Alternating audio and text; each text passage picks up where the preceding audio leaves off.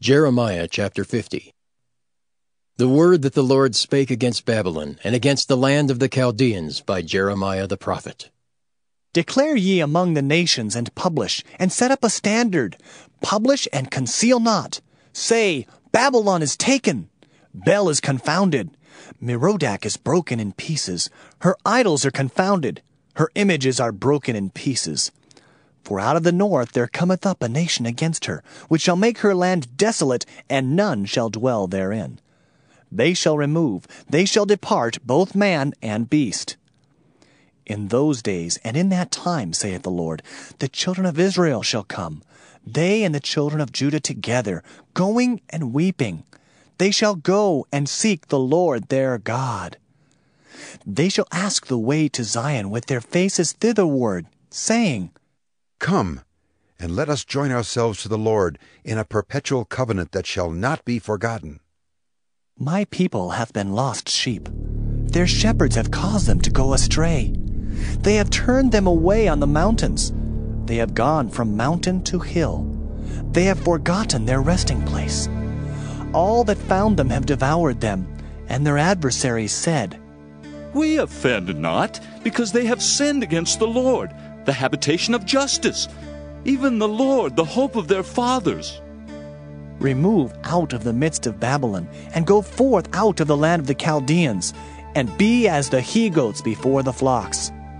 For lo, I will raise and cause to come up against Babylon an assembly of great nations from the north country, and they shall set themselves in array against her. From thence she shall be taken. Their arrows shall be as of a mighty expert man. None shall return in vain. And Chaldea shall be a spoil. All that spoil her shall be satisfied, saith the Lord. Because ye were glad, because ye rejoiced, O ye destroyers of mine heritage, because ye are grown fat as the heifer at grass, and bellow as bulls, your mother shall be sore confounded. She that bare you shall be ashamed. Behold, the hindermost of the nations shall be a wilderness, a dry land, and a desert. Because of the wrath of the Lord it shall not be inhabited, but it shall be wholly desolate. Every one that goeth by Babylon shall be astonished, and hiss at all her plagues. Put yourselves in array against Babylon round about. All ye that bend the bow, shoot at her, spare no arrows, for she hath sinned against the Lord. Shout against her round about. She hath given her hand. Her foundations are fallen. Her walls are thrown down. For it is the vengeance of the Lord. Take vengeance upon her as she hath done. Do unto her.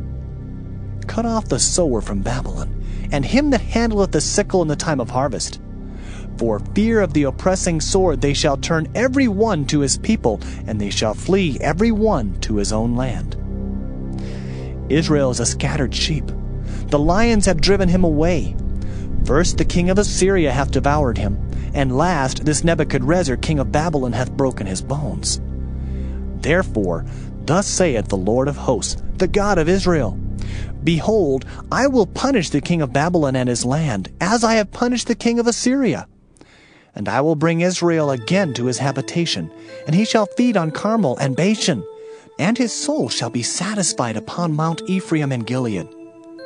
In those days and in that time, saith the Lord, the iniquity of Israel shall be sought for, and there shall be none, and the sins of Judah, and they shall not be found, for I will pardon them whom I reserve. Go up against the land of Merathaim, even against it, and against the inhabitants of Pekod. Waste and utterly destroy after them, saith the Lord, and do according to all that I have commanded thee. A sound of battle is in the land, and of great destruction. How is the hammer of the whole earth cut asunder and broken? How is Babylon become a desolation among the nations? I have laid a snare for thee, and thou art also taken, O Babylon, and thou wast not aware. Thou art found, and also caught, because thou hast striven against the Lord. The Lord hath opened his armory, and hath brought forth the weapons of his indignation. For this is the work of the Lord God of hosts in the land of the Chaldeans. Come against her from the utmost border. Open her storehouses. Cast her up as heaps, and destroy her utterly. let nothing of her be left. Slay all her bullocks, let them go down to the slaughter. Woe unto them! For their day is come, the time of their visitation. The voice of them that flee and escape out of the land of Babylon, to declare in Zion the vengeance of the Lord our God, the vengeance of his temple. Call together the archers against Babylon. All ye that bend the bow, camp against it round about. Let none thereof escape. Recompense her according to her work, according to all that she hath done, do unto her. For she hath been proud against the Lord, against the Holy One of Israel. Therefore shall her young men fall in the streets, and all her men of war shall be cut off in that day, saith the Lord. Behold, I am against thee, O thou most proud, saith the Lord God of hosts. For thy day is come, the time that I will visit thee. And the most proud shall stumble and fall, and none shall raise him up. And I will kindle a fire in his cities, and it shall devour all round about him. Thus saith the Lord of hosts, the children of Israel and the children of Judah were oppressed together, and all that took them captives held them fast. They refused to let them go. Their Redeemer is strong, the Lord of hosts is his name. He shall thoroughly plead their cause, that he may give rest to the land, and disquiet the inhabitants of Babylon. A sword is upon the Chaldeans, saith the Lord, and upon the inhabitants of Babylon, and upon her princes, and upon her wise men. A sword is upon the liars, and they shall dote. A sword is upon her mighty men, and they shall be dismayed. A sword is upon their horses, and upon their chariots, and upon all the mingled people that are in the midst of her, and they shall become as women.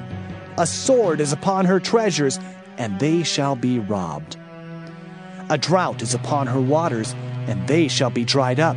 For it is a land of graven images, and they are mad upon their idols. Therefore the wild beasts of the desert with the wild beasts of the islands shall dwell there, and the owl shall dwell therein, and it shall be no more inhabited forever, neither shall it be dwelt in from generation to generation. As God overthrew Sodom and Gomorrah and the neighbor cities thereof, saith the Lord, so shall no man abide there, neither shall any son of man dwell therein. Behold, a people shall come from the north, and a great nation, and many kings shall be raised up from the coasts of the earth. They shall hold the bow and the lance.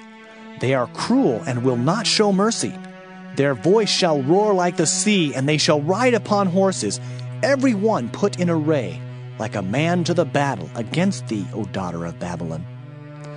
The king of Babylon hath heard the report of them, and his hands waxed feeble. Anguish took hold of him, and pangs as of a woman in travail. Behold, he shall come up like a lion from the swelling of Jordan unto the habitation of the strong. But I will make them suddenly run away from her. And who is a chosen man, that I may appoint over her? For who is like me? And who will appoint me the time? And who is that shepherd that will stand before me? Therefore, hear ye the counsel of the Lord, that he hath taken against Babylon, and his purposes that he hath purposed against the land of the Chaldeans. Surely the least of the flock shall draw them out. Surely he shall make their habitation desolate with them. At the noise of the taking of Babylon the earth is moved, and the cry is heard among the nations.